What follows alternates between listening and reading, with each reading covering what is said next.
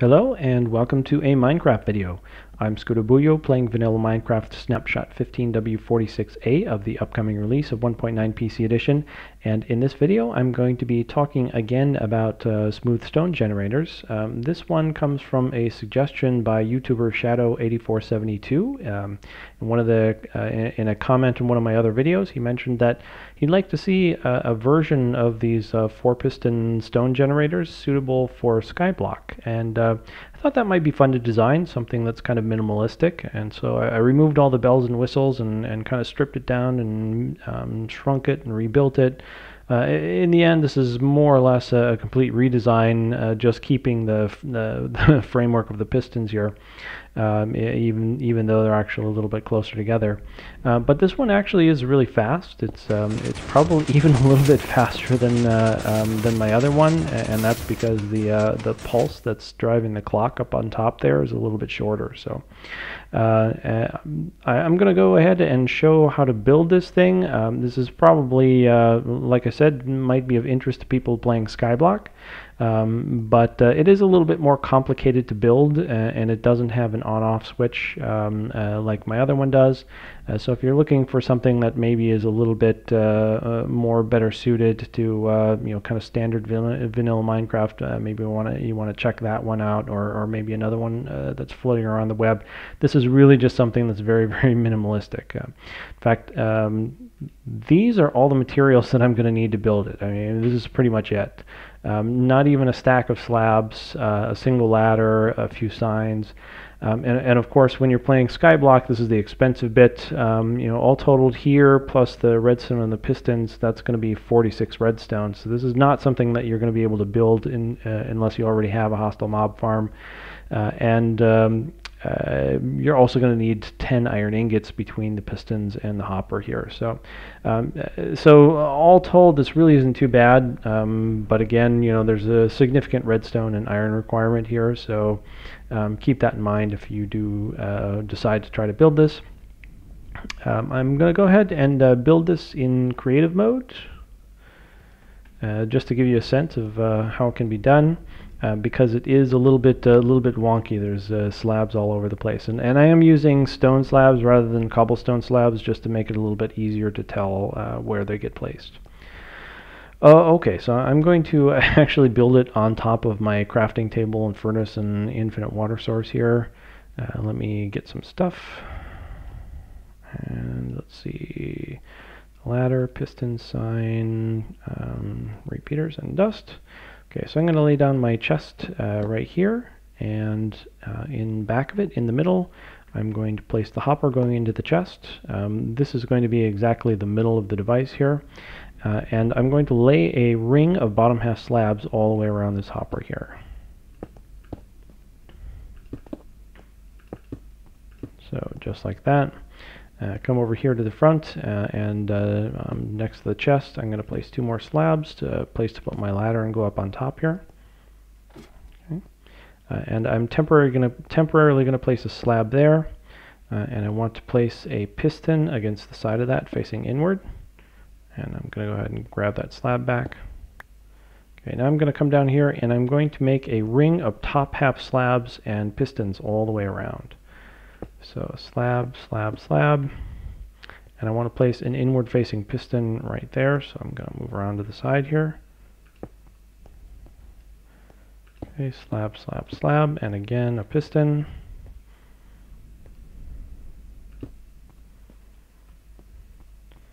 Another corner of slabs, and 1 more piston.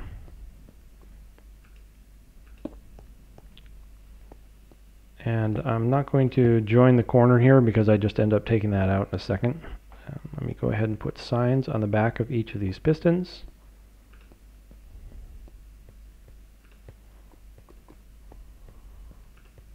And I'm going to go ahead and reclaim these corners here.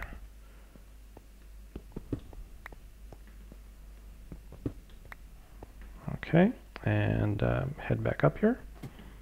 Okay, I'm going to throw down the repeaters here.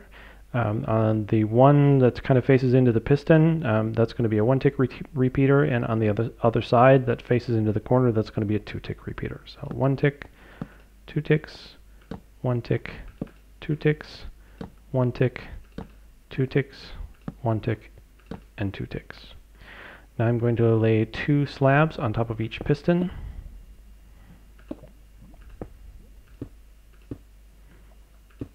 And I'm going to put 2 slabs in the corner. I'm going to place the slab against the side of the repeater there. I don't want to place it down here. I want to place it just a little bit higher, just like that. Okay, and I'm going to do that in each corner.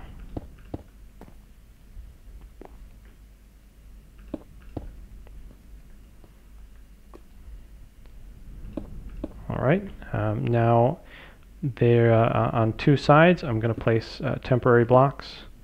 And I'm going to place slabs in the corner here and also on the other side here. And go ahead and reclaim those temporary blocks here. This one fell down in the hopper and another one down in the hopper. Okay, I'm going to go get those back. Okay, back up here. Alright, so now I need to choose 2 corners. I'm going to choose that corner over there, so my ladder is down here. I'm going to choose that corner over here, that corner over there, and this corner over here. And I'm going to place 2 blocks and then 1 block on each side of that little pillar.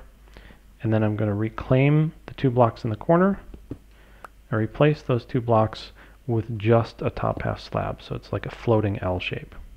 I'm going to do the same thing in that corner over there. So 2 blocks and then 1 on either side. Go ahead and reclaim the 2 in the corner and replace those 2 with just a top half slab. Okay, my ladder's over here. Now I need to place a top half slab right in the middle and 1 over this block here. So I'm going to come with a couple of temporary blocks, temporary slabs there. There's my slab over the middle, and there's my slab over that. And so I'm going to reclaim these 2 here. There's 1 and 2. Okay, and now I'm going to place 2 slabs on top of this one in the center, up 2, and then 2 slabs on either side. So my ladder's down here, 2 and 2. And then I'm going to place 1 as a little wing over here, and another as a little wing over here. Hop up in the middle, and I need to finish this off with 3 slabs kind of going around the corner here. And then go ahead and reclaim the 2 slabs right in the center. Now I'm going to place 2 slabs on this corner extension over here. 1, 2. I'm going to place a slab on the outer corner on each side of the outer corner there. And I'm going to place a temporary slab right here that's kind of coming towards the middle. Go ahead and reclaim these 2. And then this, I need a slab right over the middle. I'm going to reclaim this temporary one here. And then I need another slab right here and another slab right here. Okay. So I've got this kind of floating slab in the middle and a little bit of an extension. My lava is going to go here. My lava source block, and the way in which this is shaped is going to kind of direct how the lava gets split and flows into the device, so that I actually have 4 points where the lava is touching the water. Okay, I need to add in my redstone though. On these wings over here, I need to put redstone. Those go into a center block, and I need to place redstone on the center block that's underneath this one here. Now that redstone looks black because the light level inside there is actually 0, because it's completely surrounded by solid blocks that don't let light pass through. Even though you can kind of see through the gaps in the slabs, they don't let light pass through, and that's why it's light level 0 in there. Okay, so I have these little L-shaped corners. I need 3 redstone on there, and then I need on my repeaters there, I have that repeater loop that goes around kind of that bottom layer. In the middle of the 2 repeaters on each side, on top of the block, I need a dot of redstone, or a redstone wire, I guess. Okay. That is it for the redstone. Let me hop back down here. And let's see, the last thing, I need to add in the other piston.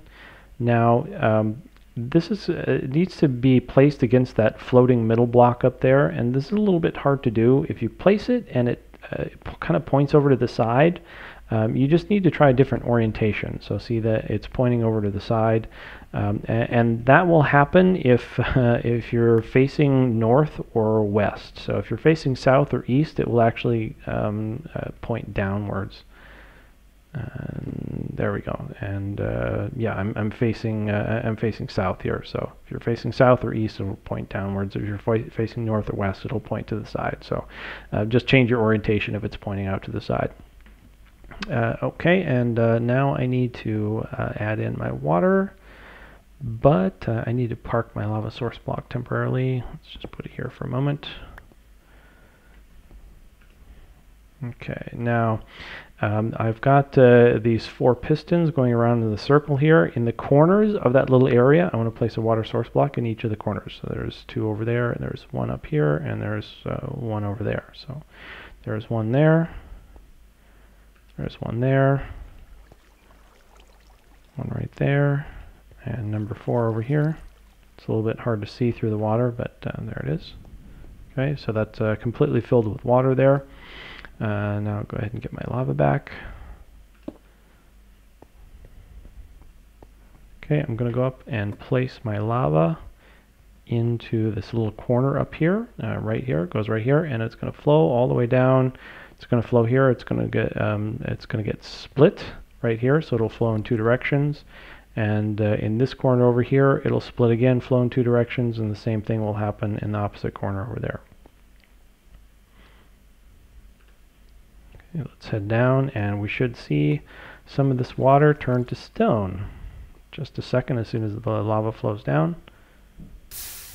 There we go. Perfect. All right, so that's looking pretty good. Now the only thing left to do here is to start the clock. I need a 1-tick pulse to get this going, and I'm just going to use 2 redstone torches to do that, partly because it's cheap and partly because it's easy.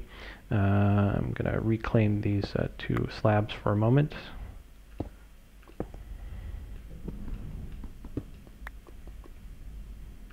Okay, I'm going to put a redstone torch underneath here, and then a redstone torch on top. If I place the redstone torch against the bottom, I try to place it against the bottom of this block, it'll actually get placed on the top here.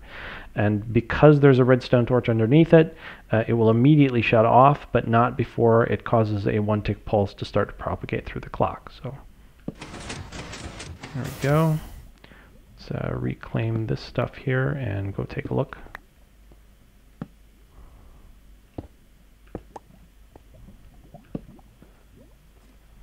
Okay, yeah, we can see our 1-tick pulse zipping around this clock here.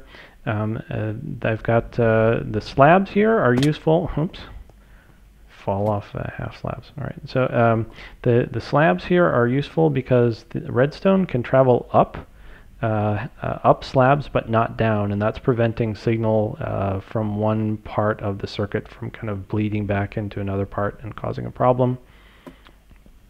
But it's all set. It's actually pretty fast. It's pretty much going to produce stone as fast as you can mine it. So this is it's relatively cheap. I mean, yeah, 46 redstone and is kind of expensive when you're playing SkyBlock, but it's doable. As is the 10 iron, and it's reasonably fast. You can AFK this for quite a while if you manage to get some decent equipment, and I think that's it. So if you have any questions or suggestions, please leave a note in the comments, and thanks very much for watching.